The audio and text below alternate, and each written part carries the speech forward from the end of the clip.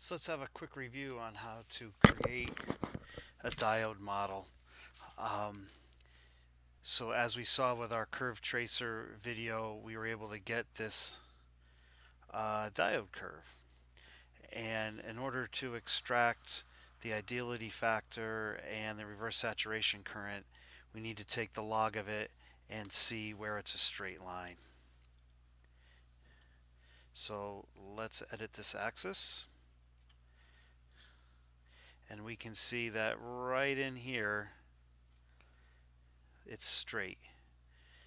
So that's where it's pretty much purely acting like the ideal diode equation in forward bias. Here is where the reverse bias is, and here it just really hasn't turned on yet. So what we need to do is just plot this region.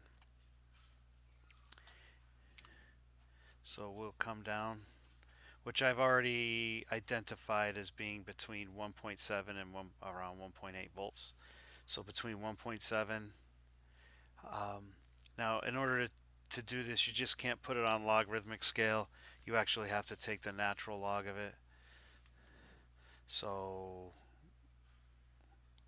I'm going to plot just a small portion of this curve. Whoops. Try it again. Actually,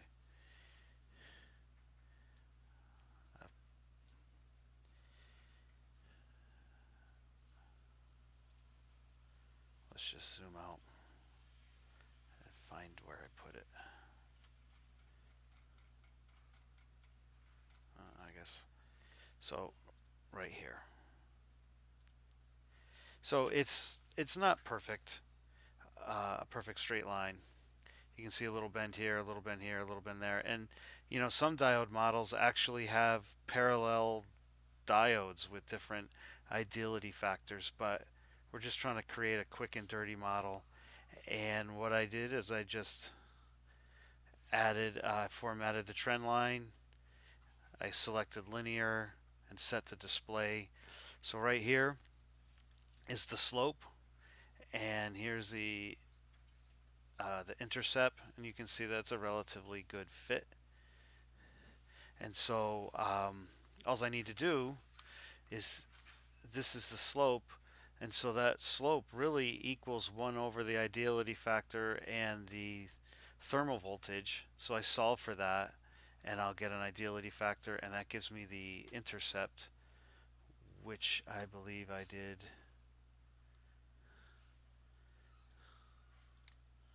higher up. Oh, right over to the side.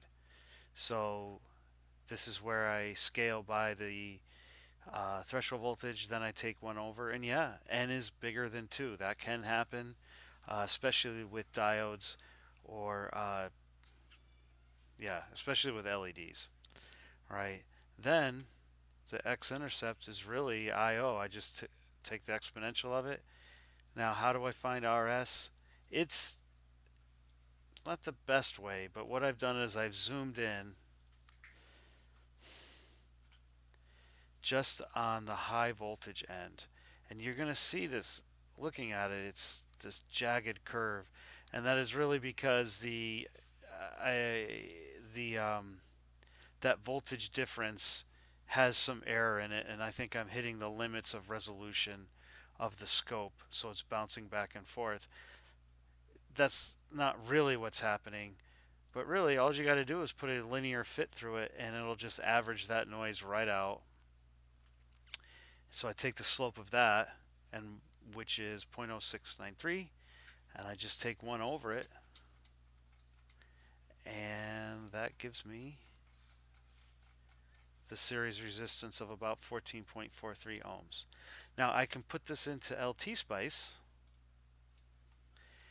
and create my own model, and this is a DC model. There's no capacitances, where I have IS 1.54 to the 16, the ideality factor, and then I have the series resistance. And here's the circuit that that I created,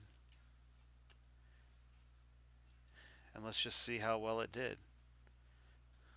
I'll create the graph again. So I'm going to plot there's V1. In this case, I use a sine wave instead of a ramp. All right.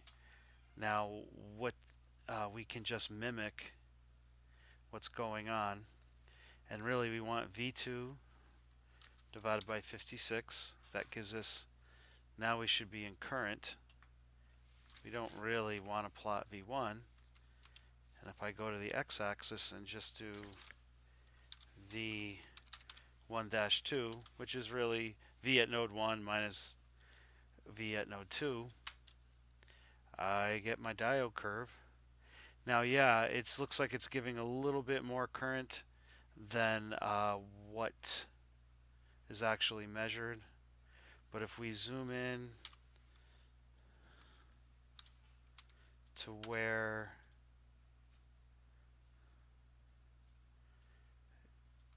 we want to be, that's not quite right. Let's try that again. 10 mil. All right. It's pretty close. All right. And what I found is that haven't been able to find a diode model for these ones that we use that come with LTspice. And so the closest one was the Nietzsche one, but it's quite different. So really, you just include this in a simulation, and there, we've created our own model. That's it.